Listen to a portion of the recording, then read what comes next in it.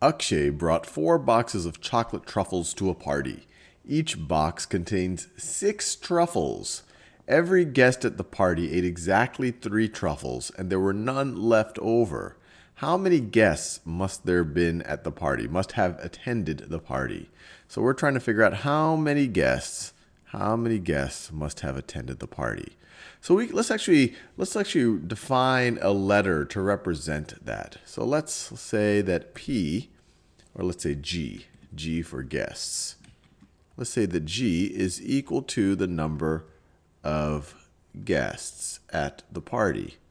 Then we could actually set up a relation between the number of guests, the number of truffles each guest ate, and then the total number of chocolates. So what was the total number of chocolates that we have at this party?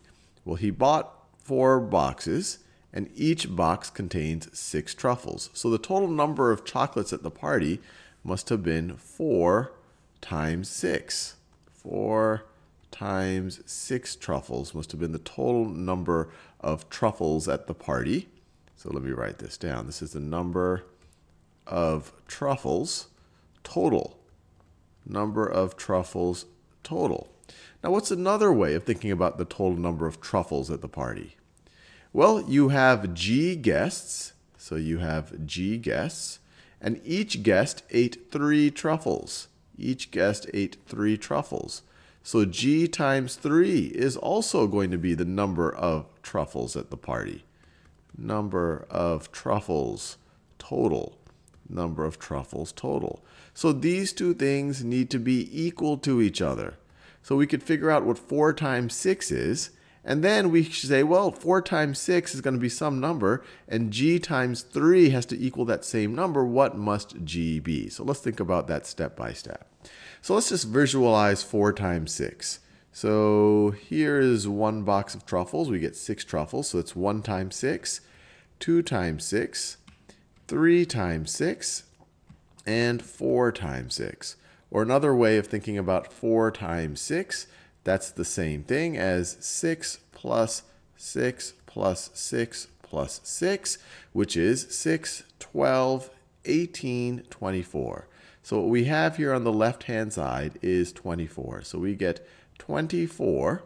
And now we know that this is going to be equal to the number of guests at the party. This is going to be equal to the number of guests at the party times 3. Times 3. So what times 3 is equal to 24? And another way of viewing this is if G times 3 is equal to 24, that means that 24 divided by 3 must be equal to G.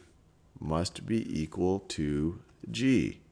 So one way of thinking about it, if I were to divide these truffles, these 24 truffles, into groups of 3, 3 for each guest, well, the number of groups I'm going to have will tell me the number of guests I have. So let's do that. So let's divide it into groups of 3. So let's see. Here is one group of 3, right over here, one group of 3. And now I have another group of 3, so 2 groups of 3. Now I have 3 groups of 3. 3 groups of 3. Here's 4 groups of 3. Here is 5 groups of 3, 6 groups of 3, 7 groups of 3, and 8 groups of 3. So if I were to take 24 things and divide it into groups of 3, I get 8 groups. So we see that G, let me get my pen tool, we see that G, or I could say 24 divided by 3 is 8, which must be equal to the number of guests at the party. The other way of thinking about it is I'm like, hey, some mystery number here, G, that I'm trying to figure out, the number of guests at the party times 3 is equal to 24. So what times 3 is 24? Well, you could just think about all the multiples of 3. 3 times 1 is 3, 3 times 2 is 6, 3 times 3 is 9, 12, 15, 18, 21, 24. That's 3 times 1, 2, 3, 4, 5, 6, 7, 8. 3 times 8 is 24. So G must be equal to 8, or 8 must be equal to G, or we had exactly 8 guests at our party.